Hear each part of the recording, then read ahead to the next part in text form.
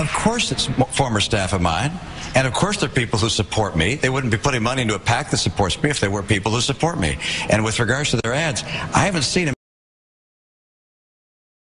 The ad I saw said that you'd been forced out of the speakership. That was correct. It said that you'd sat down with Nancy Pelosi. That was correct. It said that you called Paul Ryan's plan to provide Medicare reform a right-wing social engineering plan. It said that as part of an investigation, an ethics investigation, that you had to reimburse some $300,000. Those things were all true. And with regards to their ads, I haven't seen them. The ad I saw